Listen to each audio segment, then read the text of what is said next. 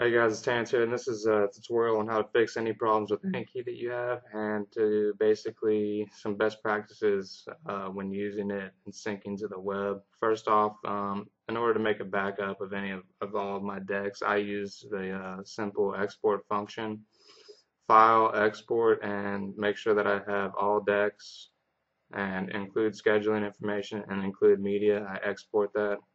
This is just the most sure way to make a reliable backup that can be brought back in very easily. It automatically does backups, which you can use. This is just easier for me. The other ones work too, but again, this is easier for me. The other ones do not use their own images. So if you restore from a backup of the other ones and you've deleted images, it won't work properly. So by exporting the entire library, you get your images and your decks and your scheduling information all exported. So we got that taken care of. Go ahead and close Anki. Find the Anki file in Documents and or the Anki folder. Copy it, paste it in here, and then in any other location, and name it anki.bak. It's your backup of your Anki folder just to make sure if anything goes wrong. Then we'll go ahead and go to the programs and features, which you can get to from virtually 10 different locations on in Windows. From the control panel, programs and features. And then we'll take Anki and we'll uninstall it. As you will see, and where the Anki folder is still there, this has add-ons information, user information. It doesn't delete anything when you uninstall it. I want to get rid of all of that. I have a backup of it. I just made a copy of that folder. And I also exported all of my decks, so I'm good to go there. Then we're going to want to reinstall Anki by downloading it from the web. I've already downloaded it. Find that, install Anki again.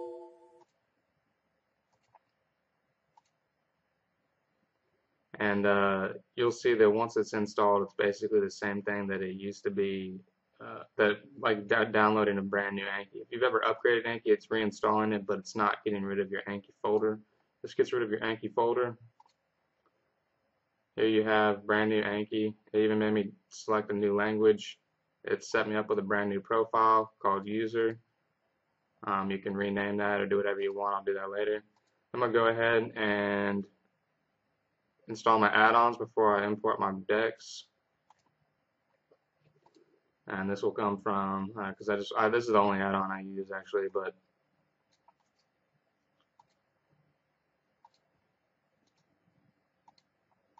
so then I have the add-on. I'm installing the add-on. Okay. Close. Open Anki like I just did, like it told me to do. Import the deck the collection that you exported originally. It will erase everything on there and replace it with what you exported. Make sure everything looks good as to what it used to look like. You can always save your anki.bak folder if you like, but I'm not going to. I'm going to delete that here in a second.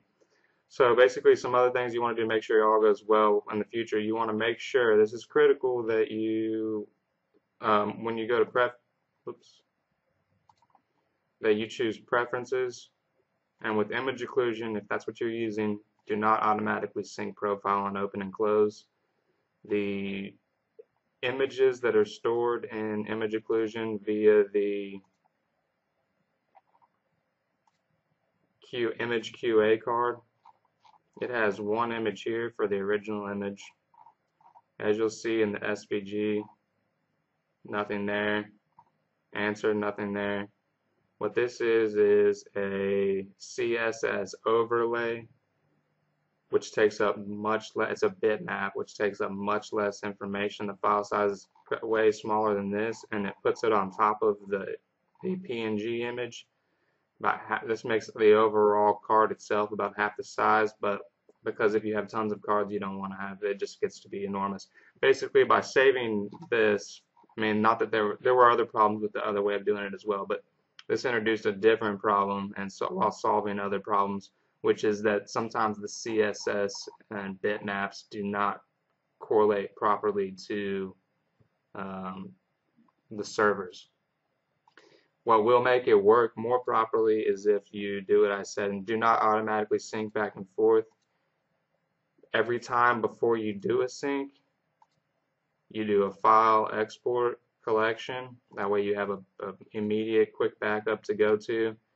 And then you do maintenance, and you always are doing full syncs between the servers and your devices.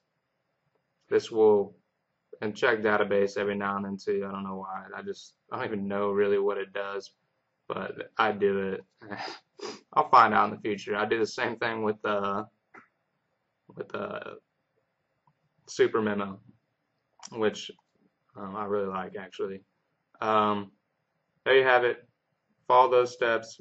All your problems will be solved. Make sure you make a backup before you do anything crazy. Like, I mean, I know syncing to the server sounds pretty easy and natural, should work perfect every time, but it doesn't. There's problems. And the other times, you know, say you're working on your phone, you had your computer thing open, you do some questions on your phone, you do some on your computer, and then try to close both, and then they start trying to sync, and something goes wrong. Full syncs will prevent that from happening by forcing you to choose prior to syncing which device you're going to be getting the information from.